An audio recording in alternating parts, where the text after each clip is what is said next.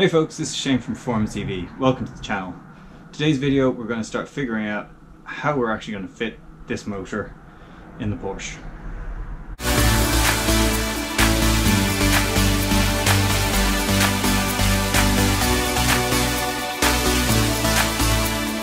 Hey folks, thanks for watching. In today's video we're going to take a bit more of a look at the specifics of the motor that I've got beside me here. Taking some dimensions, looking at the orientation of it, where things like the drive shafts come out, and then we're going to take a look at the Porsche itself, figure out where things are in that and what space we've got to work with, and start thinking about how we're actually going to mount this in the car. I have a vague idea of where it's going to go, but I need to start looking at it more specifically now. So yeah, come and join us as we start taking a look into this.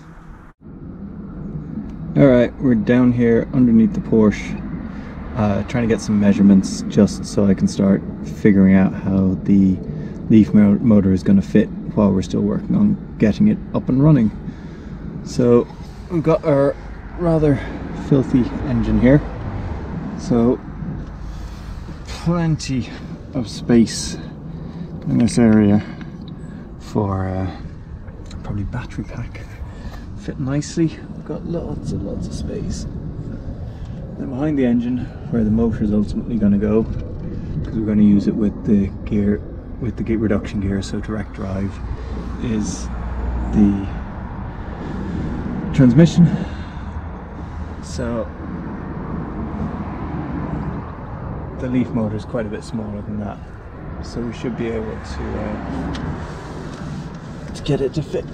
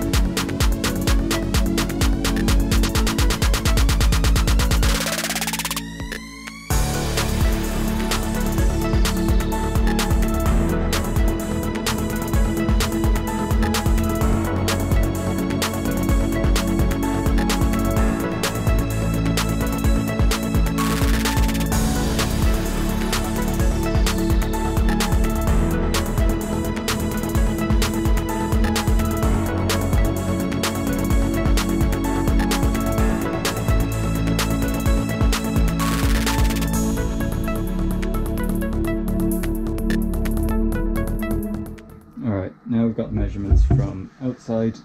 I want to put the drive unit back together, so that's motor and reduction gear plus mounts, and just see where things end up, figure out which bits we're going to be able to use, which bits we won't.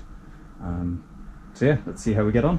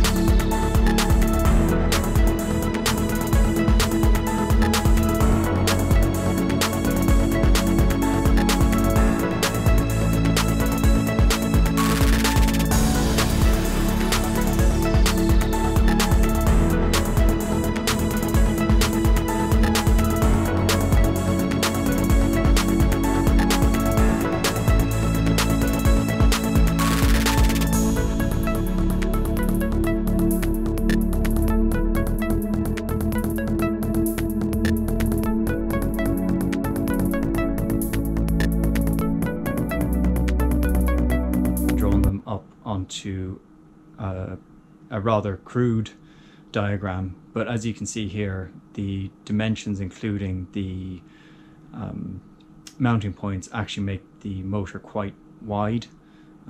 The orientation of this particular diagram is to the left would be the front of the car, and top to bottom is basically the width. So with the Porsche, because of the construction of the body, there are certain frame rails and that come out into the space that the transmission takes up to provide the necessary support for things like the transmission, the suspension, the engine, and that means that there's actually only a limited width to actually play with. Fortunately, once we remove those mounting points, as you can see from this diagram, the space actually lines up quite nicely, with probably a few centimeters leeway on each side, and then quite a bit of space forward and backwards to be able to move it. So that will give us something to play with, and we'll start to build out the frame both around the motor and within the car to be able to mount all this, and then ultimately all the other ancillary components like the inverter and the battery cells, as well as any other things like junction boxes and that sort of thing that we'll need to build out when we get to that stage.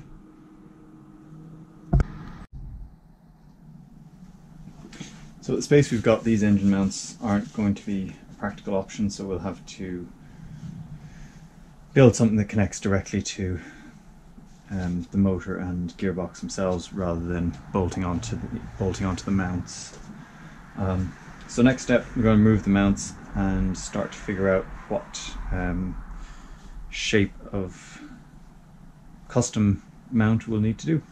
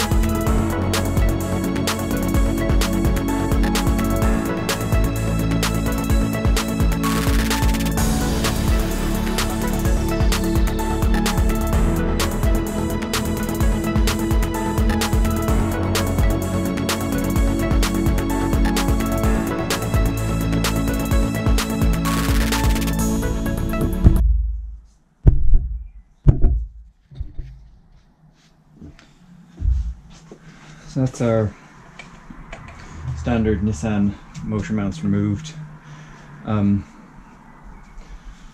What I'm thinking is probably flat plate bolted on here that then rests onto a frame that will then bolt into the Porsche.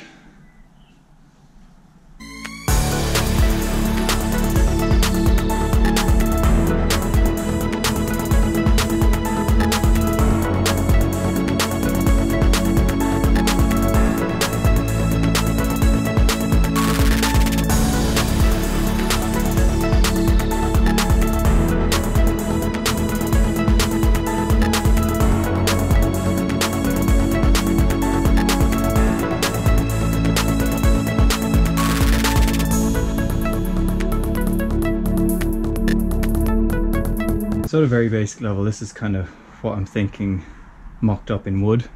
I know I could have gone on and tried to do it on a computer, but to be honest, CAD is not a skill I ever managed to really properly master. Plus I've been spending too much time in front of a computer screen recently, and this was a bit of fun. So this will give me something to measure against, and also once the engine and transmission are out of the Porsche, I'll be able to use it just to very quickly verify how far out I am before I start going cutting metal and bolting or welding it together. So now I'm going to take some measurements from this and work out what I need to buy in order to build this frame out of metal. So that's given us a lot of information to go off of. Now that we know an idea of the dimensions, as I say, I'm going to build a bit of a frame that I can bolt onto the motor, and that will then give me a range of different mounting points for attaching this unit into another frame that I'm going to have to build in the car, which will go between the mounting points for things like the engine and the transmission. And that is going to be a bit of trial and error to try and get those to fit, so that things like the drive shafts are in the right position, both horizontally and vertically, to hook up to the axles. So anyway, I hope you've enjoyed watching this video. It's the kind of first step in a process that we'll go into in a fair bit of detail over the next few videos. If you have, please, if you haven't already, click the subscribe button, click the like icon if you've liked what I've seen. If you've got any comments, please do feel free to leave them. All this interaction really helps me, it helps the videos get promoted better. Thanks for joining us, and we'll see you next time.